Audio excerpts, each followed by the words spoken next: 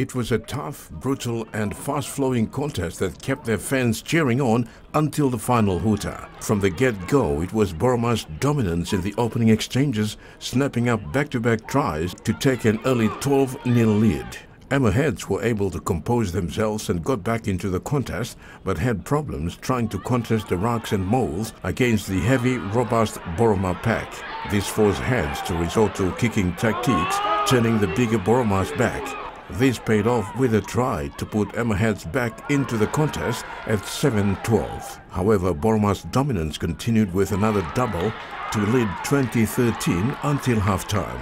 The second stanza started the way the first half ended, that saw the CRU boys turning the contest into a one-way traffic, while the Heads' defense capitulated further, conceding 3 more unanswered tries, making Boromas undefeated throughout the championships.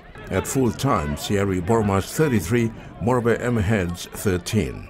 It's been a long 6 years since both teams have competed in 15s rugby, and seeing the old rivalry back on the field and its flair had reignited the love and passion for the game, which augurs well for PNG rugby. A 30-man Puk squad will be announced this week to prepare for the Oceania 15s Championships against Solomon Islands, Niue and Vanuatu from the 22nd to the 30th of October 2022 at the Sir Hubert Murray Stadium, Port Moresby.